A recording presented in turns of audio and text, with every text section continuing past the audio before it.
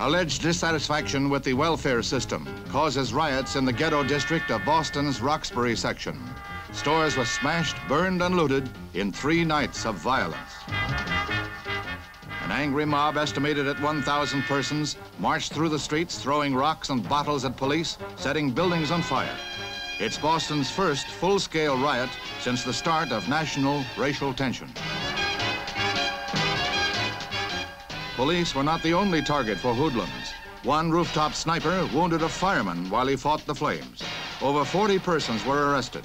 They'll be arraigned following a cooling-off period. Boston's Mayor Collins called an emergency meeting with Negro leaders. Uneasy calm follows.